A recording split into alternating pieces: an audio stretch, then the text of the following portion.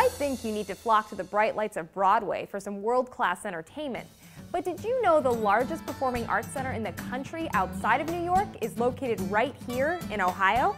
And I actually happen to be standing in it. Right outside is Cleveland's Playhouse Square, a theater district that consists of 9 lavish theaters that host the top shows straight off the stages of Broadway. Over 1 million guests laugh, cry, and cheer at over 1,000 performances every year. And this is exactly what Cleveland real estate developer Joseph Laronge envisioned when he came up with the idea for Playhouse Square way back at the turn of the century. Laronge partnered with New York City business magnate Marcus Loew, and construction of the swanky theaters began in the 1920s. The beautiful theaters themselves were designed to captivate audiences and were created by famous architects like Thomas W. Lamb. For over 40 years, Joseph Laronge's vision was a success.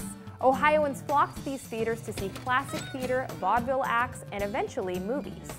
But then came the rise of television and population loss in the city of Cleveland, and suddenly theater attendance was dwindling.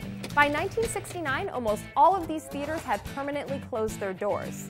Although outcry began almost immediately, it took over 20 years and some serious determination on the part of supporters to renovate and reopen these shuttered theaters.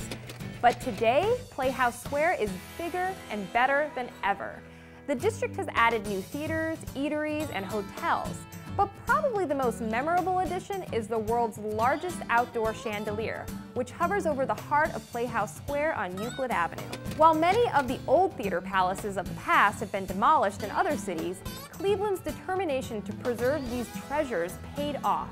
I doubt even Joseph Laronge expected his vision would endure nearly 100 years later.